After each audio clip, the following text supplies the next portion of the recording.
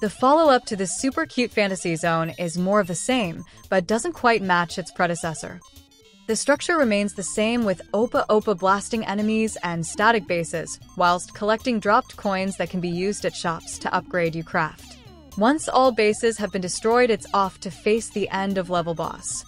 The game is larger than the original with multiple screens per level accessed by blue warp gates. Otherwise, it retains the bright, vibrant color scheme for the backgrounds and imaginative, albeit poorly animated, sprites.